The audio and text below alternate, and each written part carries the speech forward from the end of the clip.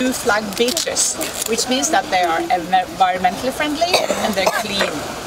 And that's a very, very good thing. So şimdi 4 ayrı çeşit şeklinde toplayacağız atıklarımızı. 1 plastik, 2 metal, 3 cam, 4 kağıt.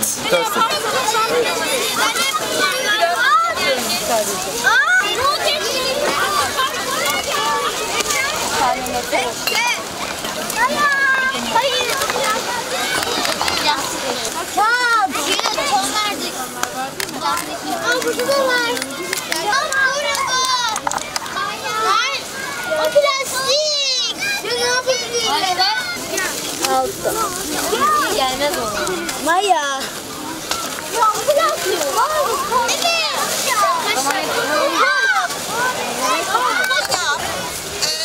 And walking at the same time. Picking up and walking.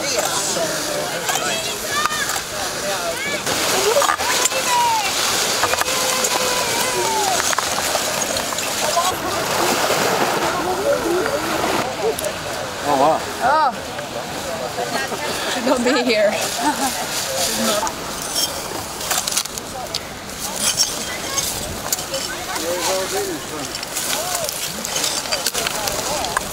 Biz ne yapıyoruz çevre için? Çevreyi güzel tutmak için ne yapıyoruz?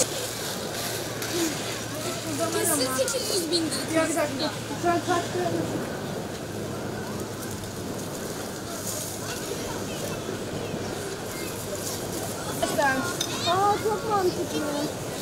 Nerede ama? O izmarit çöpü nerede?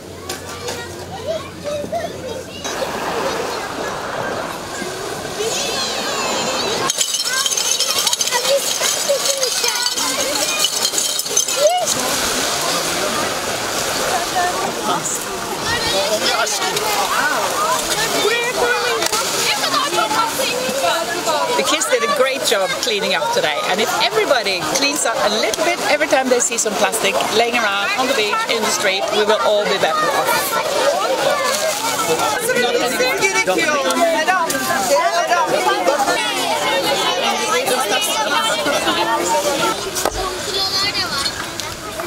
Ha Şebnem orada dur.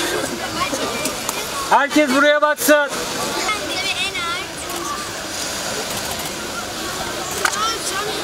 Biz bugün TURMEPA ile beraber metal atıkları topladık. Çok eğlendik. Bir insan atıyor fakat diğerleri ondan görüp çöpleri attıklarında kirlilik oluyor. Bugün Dünya Çevre Günü ve biz bunun için Kilo sahilini temizlemeye geldik. Ben de cam grubundaydım. Ve biz daha önce buraya geldiğimizde bura çok kirliydi. Ama şimdi biz burada ayrılırken burayı çok temiz bir halde bırakabiliriz.